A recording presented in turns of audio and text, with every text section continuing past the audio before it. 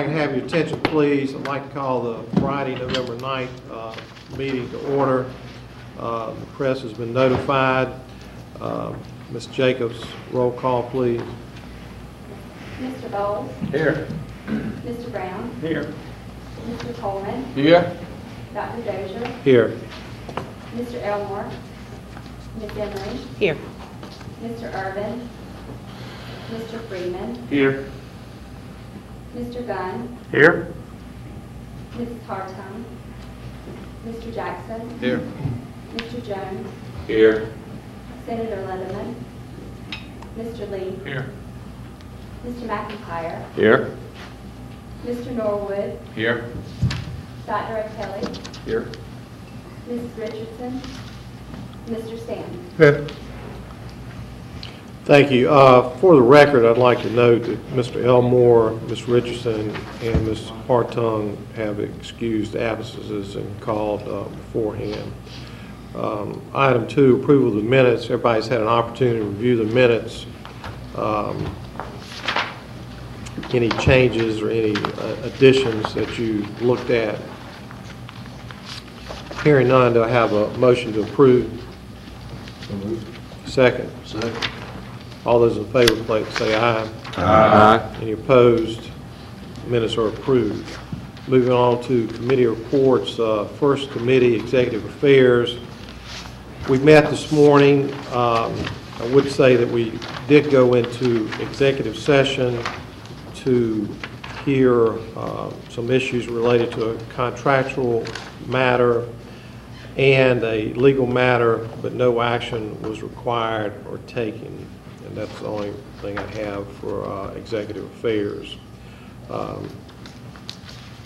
Academic affairs and accreditation, Mr. W. Coleman chaired for Ms. Hartung. Mr. Coleman. Thank you. We had a very good, and you're going to hear some of it in a few minutes, meeting. We first was the Provost for Academic Affairs, Dr. King, gave his report, and the highlights of it is the increase that we have, find all my notes, in student enrollment. We now had our freshmen, Peter can't put my hands on it. Here it is, I got it. The entering class of freshmen this year was 814, and that's a good increase from last year. And the total enrollment for the fall was 4,093 students. It's unbelievable. They've added Greenville to the Guidance Council breakfasts that are now held in Columbia, Charleston, and Florence in October. The McNair Scholarship Competition is well underway, and they're expecting about 150 applicants. And these are people that know what the criteria are, and they're very well documented as far as their academic achievements, and they're going to take 14 students out of that 150, and they'll interview them on January the 4th. We had a successful open house in October with 109 students plus parents, and I think our next event is tomorrow, and they're expecting 179 students are signed up to attend. That's fantastic. Other events that involve high school students with PD College Fair. There were up to 2,000 high school students visited our campus to pick up applications and information. And we've had some financial assistance officer processing applications already for spring of 2013. Tiffany Wilson, a former financial assistant counselor and an FMU alumni, recently left to join another school, and Ashley Owens joined the staff to replace her on November 1st. Other things we got a resolution that is in your packet that was mailed to you on the strategic plan. If the committee met, discussed, all this was assisted by trustees at the last meeting, faculty, staff, and even some business people in the community. And you all mailed it in advance. If there's no questions we would like to make a motion to committee that we approve Resolution 0612, approving a revised strategic plan for Francis Marion University. Mr. Coleman has made the motion for the revised strategic plan for Francis Marion University. To have a second. Second.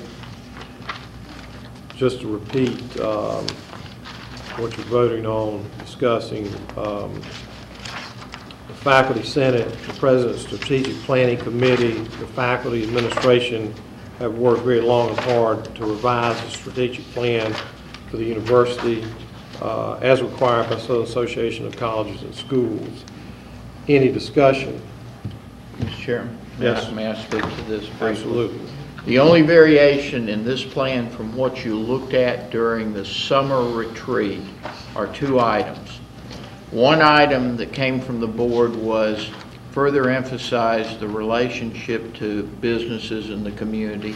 That's addressed in this plan. The second part of that is something that the faculty leadership and the provost and I worked on together. We wanted to strengthen the commitment of the university to continue to work on compensation and benefits for faculty and staff at this university. I'll pause there just for a second, Mr. Chairman. As everybody in this board knows, largely because the board has taken the lead on this every single year, we worked very, very diligently to increase compensation for our faculty over the last decade. And we've been very, very successful in that area. But as we frequently say, that's one area where if you let it go a year or two without being diligent about continuing it, you essentially fall back to where you were before. We wanted to make sure that the compensation for this faculty and staff and their fringe benefits was a very, very strong objective that was contained in that university strategic plan. So those are the two changes from what you saw this summer. Any other questions or discussion about that? Hearing none, all those in favor, please say aye. Aye. Any opposed? The resolution passes. Thank you. Okay. Mr. Coleman. And we also had some information given to us on the liberal arts department, and everything positive. The nursing update got 8 students admitted to the nurse educator track and 32 students admitted to the family nurse practitioner track, 31 full-time and 1 part-time, which is very good. And on the School of Education report, I asked permission of the committee to get Dr. Falkenberry to give that, because it is an unbelievable report. And if he would, Dr. Falkenberry, would you please? Yes, it is a pleasure to give a quick summary of this report, and part of the joy comes from the fact that this was an outstanding review. And I think I can summarize it by saying this is what was in the report. All standards were met at both the initial and graduate level, and no weaknesses were found and no areas for improvement were recommended.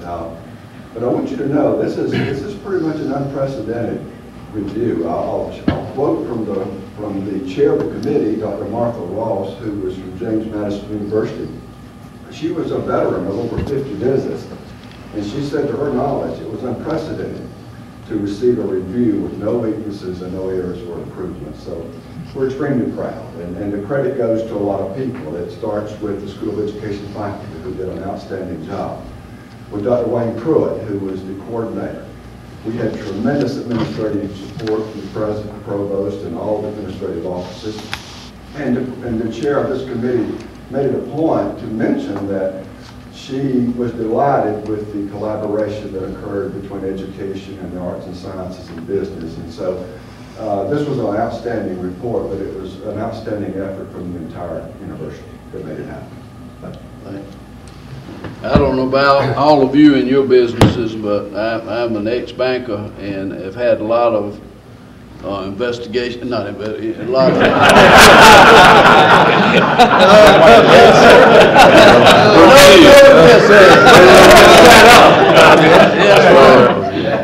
But to get any kind of accreditation that with no recommendations and no weaknesses is totally unheard of in whatever field or venture you're in. And that's kudos to the Department of Education.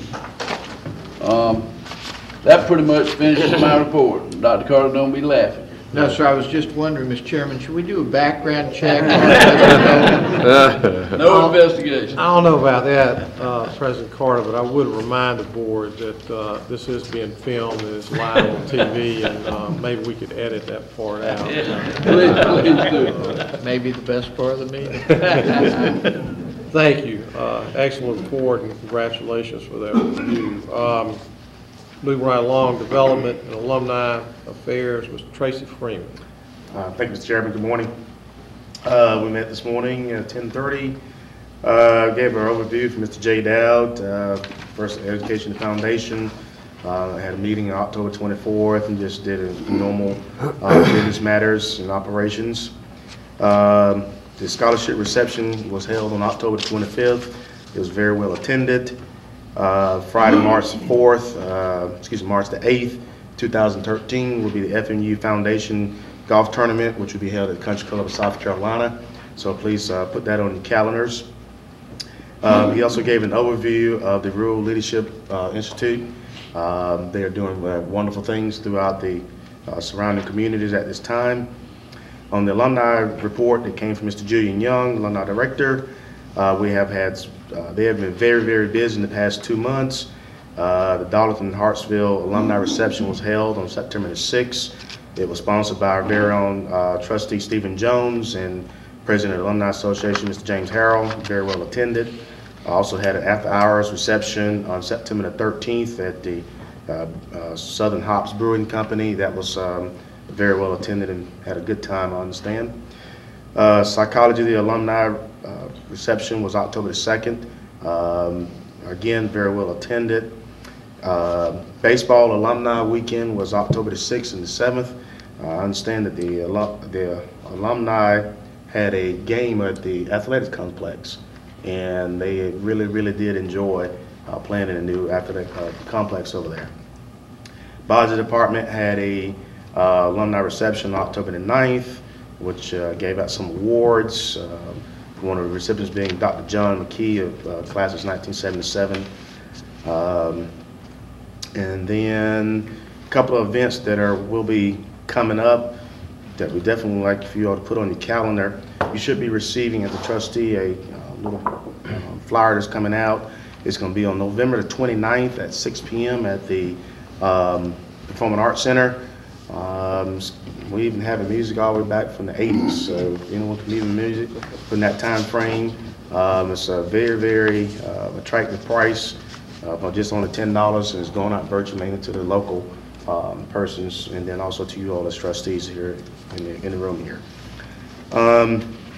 Also put on your calendars, February 28, 2013 will be our annual alumni membership dinner, and that will be at the Performing Arts Center again. It was very, very well attended last year. And then on February the 11th through the 16th will be the homecoming events this year, with the 16th, of course, being homecoming.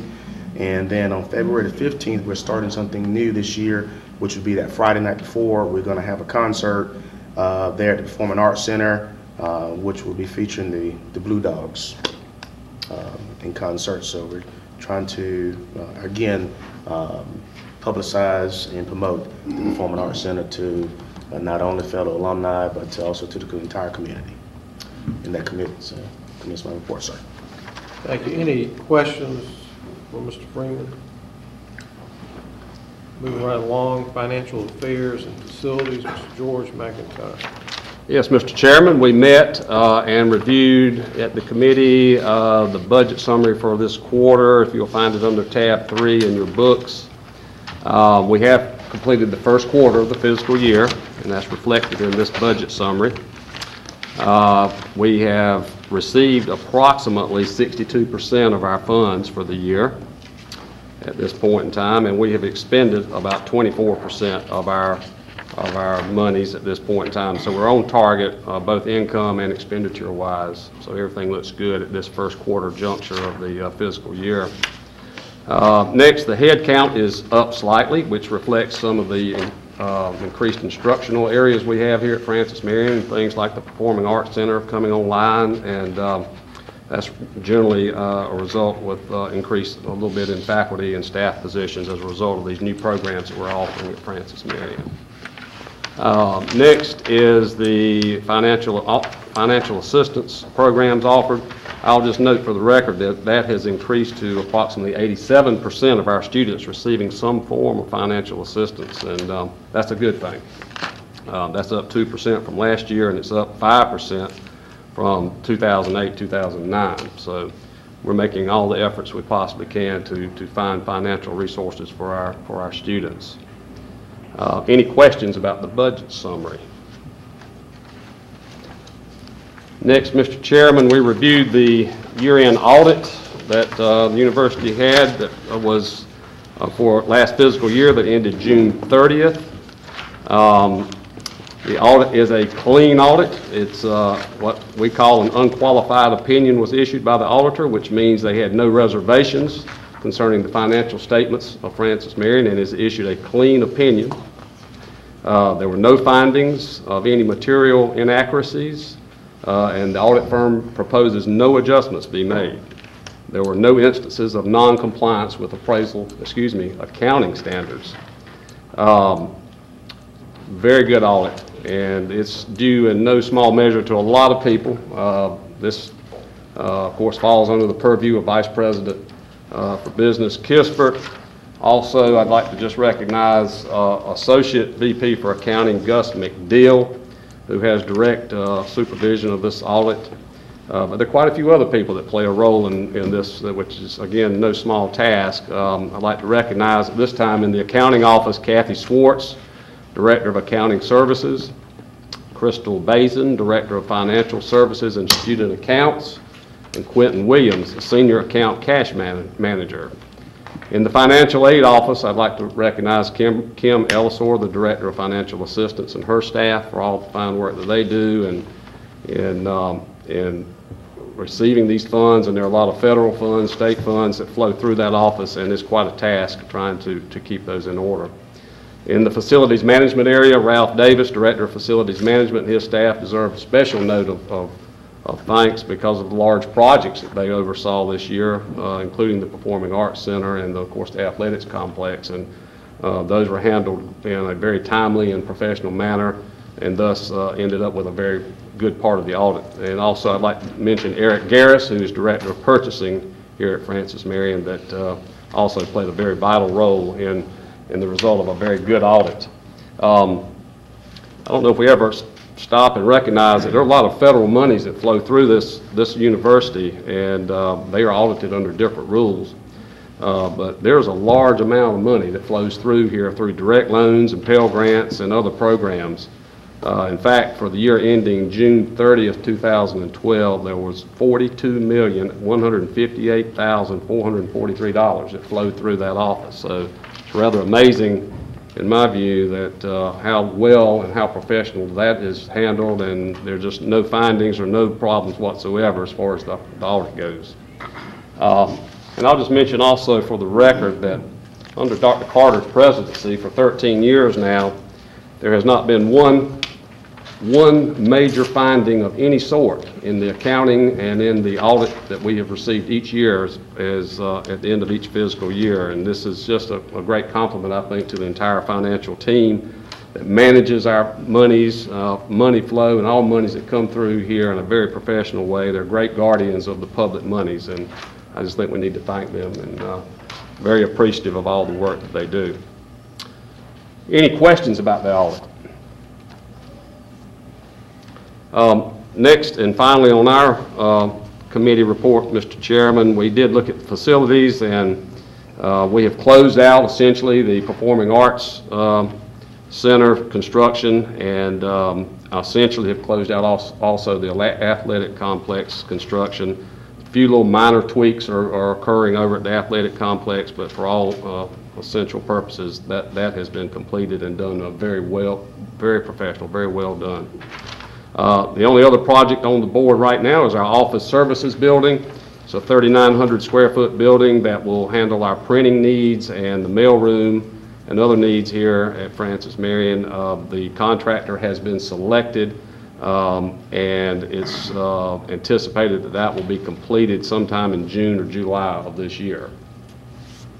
And Mr. Chairman, that pretty much completes our report unless someone has a question. Well, it's an excellent report. I really appreciate you recognizing all the staff that helped, how would I say, get through that difficult process of spending those federal dollars and money, and thank you. Anything else from Mr. McIntyre? Moving right along, Mr. Eddie Gunn, Student Affairs and Athletics. Thank you very much, Mr. Chairman, Mr. President. The Student Affairs and Athletics Committee met this morning. First of all, we had a presentation by Dean Ramey, who introduced us to the new Director of Career Development, Dr. Ronald Miller. Certainly glad to have him on board. She also reported that we had 57 student organizations and 11 nonprofits who participated in the Student Involvement Fair. She has a new class of 22 very fine individuals involved in leadership FMU. The Fall Career Fair, and this is, I think, important for us to note here, because once you finish college, then any college, you have other things to do afterwards, hopefully find a job. So we had a Fall Career Fair with over 45 companies representing there here for our students to talk to about the possibility of aligning with them after graduation. Coming up on the calendar, we have the Multicultural Advisory Board has the Native American Heritage Program coming up on the 13th. The Leadership FMU Recognition Ceremony is going to be right here in the Hendricks Room on the 19th next week. Already have a program scheduled for MLK Junior Day in January in the Chapman Auditorium. And this year we're going to be participating in the Dance Marathon over in the University Center, which benefits the Children's Miracle Network and the McLeod Children's Hospital. Dean Ramey says this is a 12-hour event. Would you define we? Dr. Carter, Chuck. Yeah, well, mainly the staff. You know, no trustees are expected to be dancing, except those that have previous experience in dancing in public. I won't name any names. We were certainly pleased to have a report from Cody Simpson, the SGA president.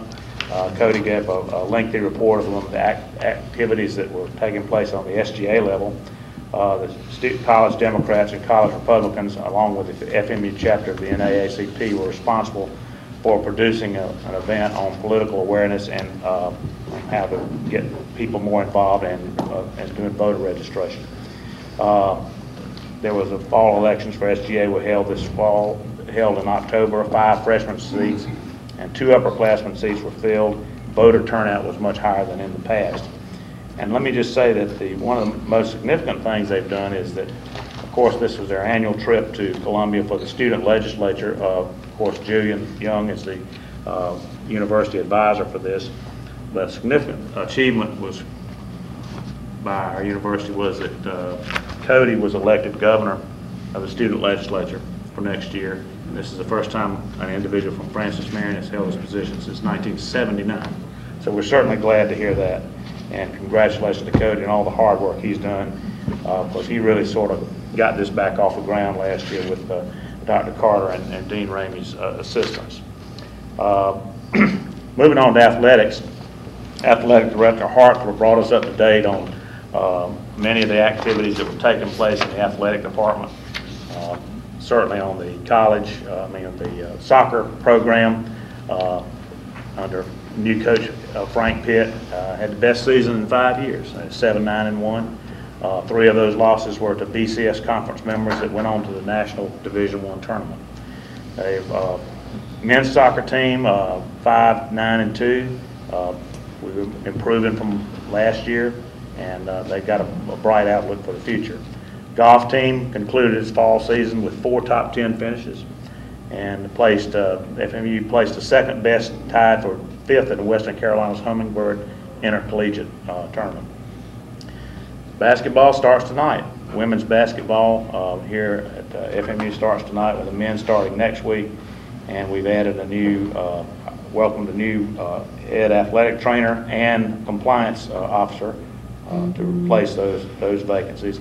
And of course, you all may know that Gary Edwards, our basketball coach, men's basketball coach, has now assumed duties as assistant athletic director and for internal operations. And so we're certainly glad to hear that. But the last thing I'll mention is that Murray indicates that the fundraising is going along well. We should be where we were last year or beyond. And anyone who has not already joined the Swamp Oaks Club, please do so. That concludes my report. Thank you. Any questions, further discussion for that? Yes, sir. Sir. Mr. Chairman, Trustee Gunn did a terrific job in terms of talking about Cody's contributions to the student legislature. But I would be remiss if I didn't just add a comment or two to that. You've got to understand, over the last 2 years, Cody recruited, organized, developed, trained, and led these delegations in Columbia Student Legislature. He did it with an enormous amount of hard work on his part. All the students who participated deserve terrific credit, but I want everybody to understand that the driving force behind that was really Cody. It was Cody's enthusiasm, and most of all, it was his enormous pride in Francis Marion. I asked Cody this year, I said, why are you hammering away so hard at this? And he said, so that everybody will recognize that we are not only as good as, but better than the other universities in the state. Cody, stand up and let us recognize you, okay?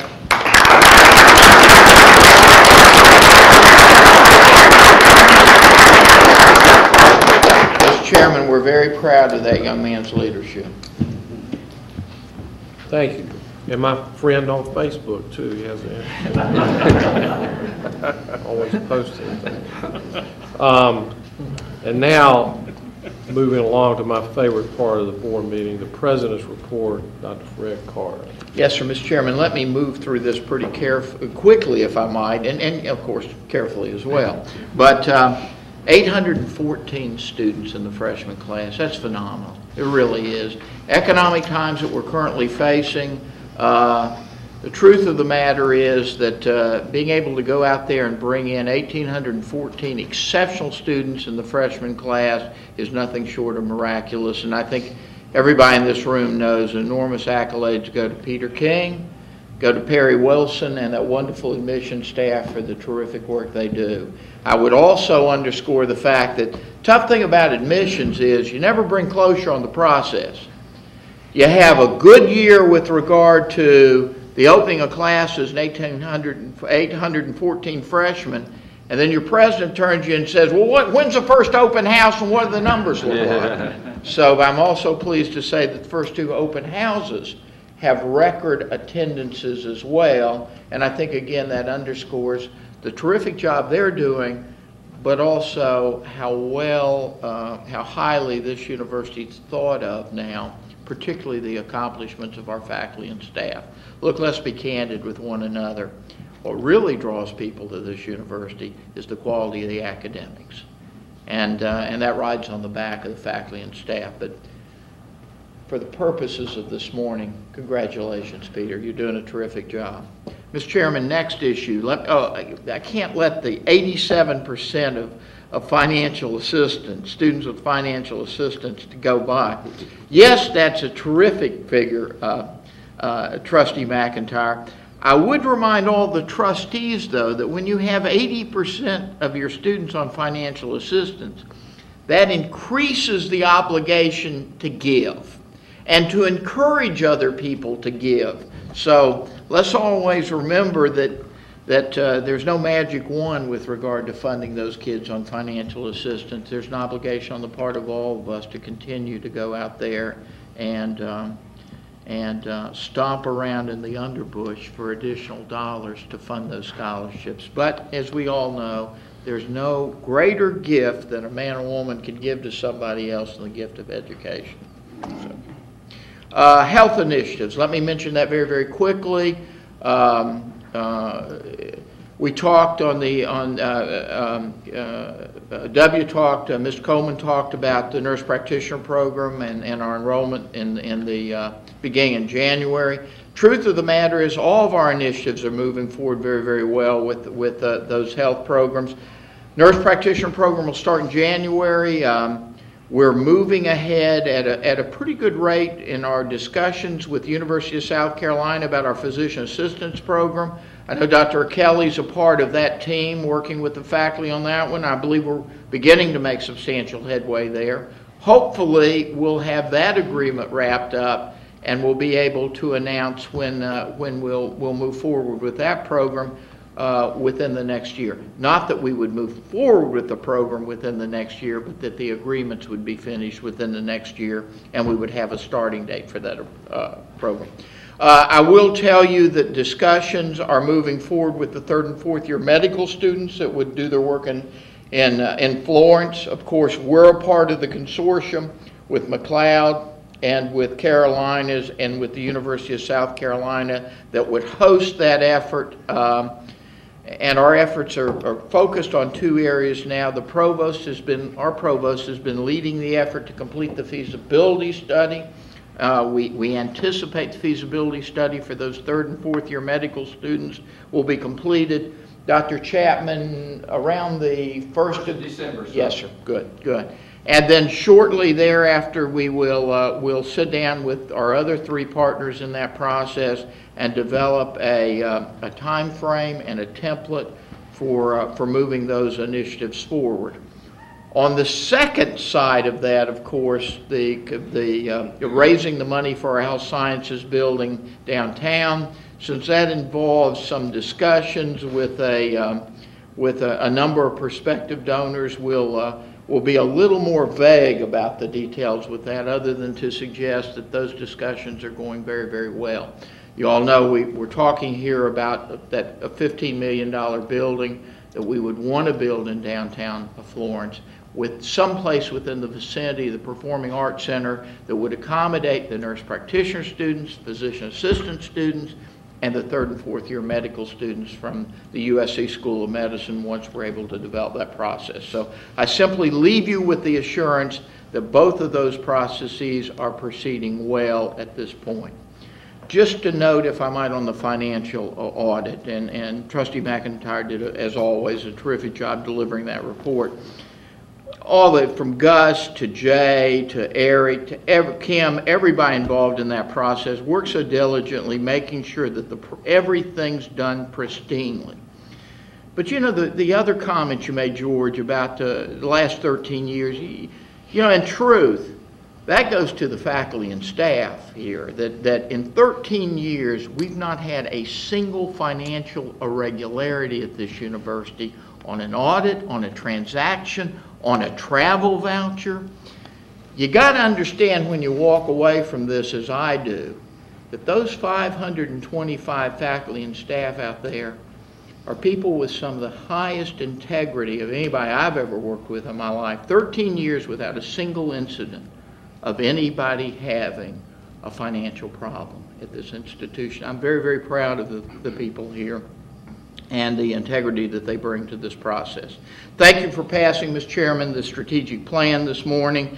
As you all know, that's a blueprint for guiding the university's actions over the next 5 to 7 years. I think, again, the faculty and staff have put an enormous amount of effort in that, and I think it's a very, very good strategic plan to lead our efforts. If you recall, we considered the master facilities plan during the summer. We will bring that back to the board at the March meeting for your review. Now, what we will not ask you to approve that plan, because in truth with facilities, we approve project by project rather than the development of a plan overall, but certainly we want the development of those individual projects to follow the guideline laid out by the master plan. So, Mr. Chairman, we'll bring that master plan back to Mr. McIntyre's Finance Committee at the March meeting.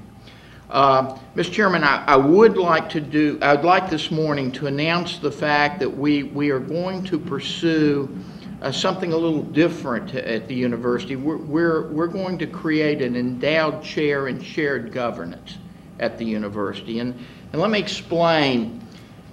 All of us know that the most important thing we do is produce quality academic programs here that provide the education that is probably as substantial education as anybody could get in the state of South Carolina. Most of us around this table, all of us around this table, most of us in this room respect the fact that the good academics come about largely because of a very, very good shared governance system.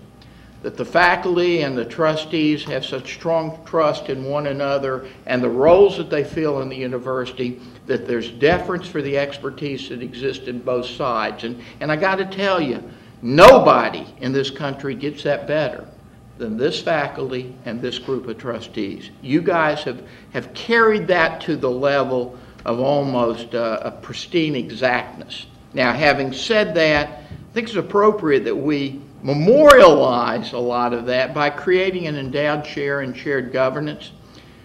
We will begin raising money for the endowment on that chair with the expectation that we would fill that chair beginning the fall of 2014. I would ask the board to consider that chair, once filled, would be filled by the elected chair of the faculty. Appropriate given the fact that it's a shared governance chair. But I would also ask the board to consider that that chair be named in honor of the one faculty member who I think has fought the most strenuously at on this campus over the past decades for shared governance, that the chair be named for Dr. E. Lorraine de Montlezon. And finally, Mr. Chairman, I would ask the board just to, for a second, I would ask the board to receive the thanks of all of us on the faculty and staff. You know, over the past few years, we've watched the board. We've watched the harmonious interaction that occurs among this board.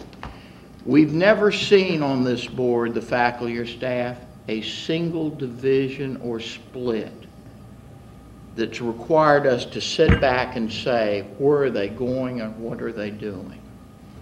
That's not because you're a monolith. It's because you talk among yourselves, you build consensus, you decide the direction you want to take, and the type of leadership that you give back to us, the administration, the faculty, and staff, is clear, decisive, and resolute. I'll be careful about the way I say this, but I look in the paper at many of the boards of trustees of sister institutions around the state, and that at least gives me reason every morning to get down on my knees and thank God for the leadership I have on this board of trustees. So I'd like to end by doing something that you frequently do back towards us, thanking you guys for everything you do and the leadership that you provide for this university. We're very proud of the 17 men and women that comprise this board. Thank you very much. That's my report. Thank you, Mr. President. You might want to comment on that. I didn't know we moved you closer to God, but we thank you for all you do too.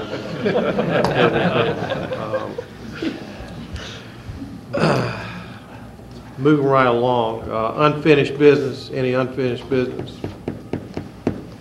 New business. In light of that, I do have a special announcement today, talking about the future, which will be a challenge and a task. Going to announce the nominating committee, and with not a lot of pressure, Mr. Ken Jackson has agreed to chair that committee, along with Mr. George McIntyre and Ms. Lisa Emery. And their task will be to develop a slate of officers and recommendations for the March meeting, which they put forward to the board for a vote in the June meeting. So with that being said, I would mention to the group, if you're interested in serving in one of those capacities as chairman, vice chairman, secretary, certainly you can mention that to one of the committee members. I'm sure there'll be a lot of discussion, a lot of information, and I will tell you that it does come with an expectation and responsibility, and it does take a little time and effort and work. But if you're interested, you can start with Mr. Jackson. I thank them very much for their willingness to serve and take on such an important task for the future of the university. Any other new business we need to mention? Hearing none, no executive session needed. With that being said, with no further business, I move that this meeting be adjourned. Do I have a second? Second. Meeting is adjourned. Thank you for coming today.